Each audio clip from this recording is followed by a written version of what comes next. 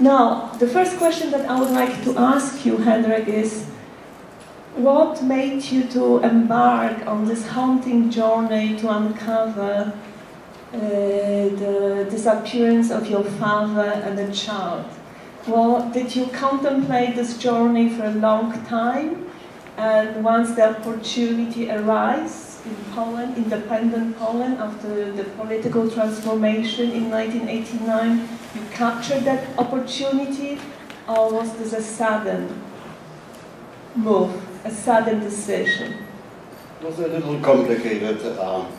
I felt it was my son's duty to give that burial to my father, not to leave him somewhere in the middle of a field where that place occasionally was desecrated in a very vulgar way. I know that for sure. I even wrote about it. So I was thinking about it, but it was difficult logistically. So even after the fall of the regime in 1989, I still didn't rush to Poland until, well, in the fall of 1991 I was in Paris, and at that point Paweł Loziński, a young filmmaker from the Łódź School of Film, approached me. And he said that for his diploma he needed a film about a Jew returning to Poland and tracing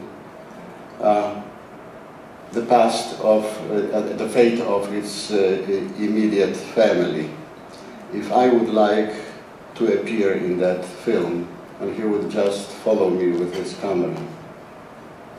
And I said no, because although I was planning to find my father's bones and rebury them, I felt it was a private matter, and I didn't want to make it a public affair with this, with a film. I said no, and then he asked if I could think of somebody else who could do that, and I said I would think about it.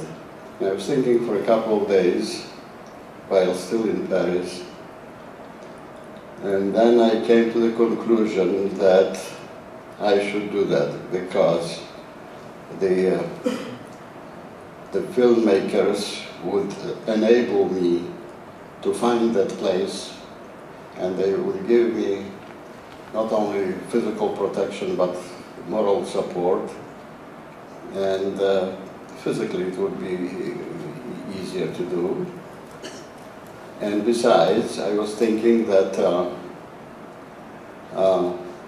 it was my duty in general to disclose such a story, because if not I, who? And I didn't care. I didn't want to appear as a Polish writer returning to Poland, and you could see in the film it's never mentioned. And even my last name is barely mentioned there, and besides, the peasants don't recognize the last name. For them, a Jew had only first name in general. So my father was Abram, and I was the son of Abram, and that was it.